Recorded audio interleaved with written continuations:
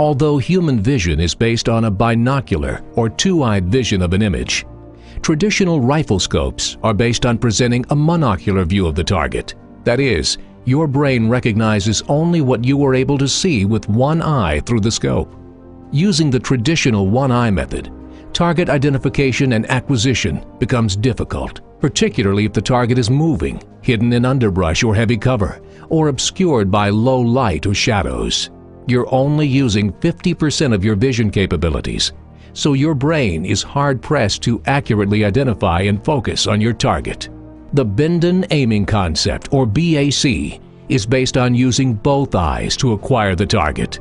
Instead of traditional, dark, hard-to-see crosshairs, which can be ineffective in less than ideal conditions, we utilize a variety of bright, illuminated engineered reticles, which allow you to easily see your aiming point in any light.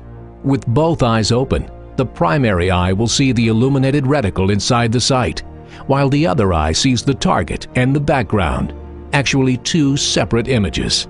The brain receives the signal from both eyes, automatically merges the images, then automatically selects the magnified image received by the primary eye.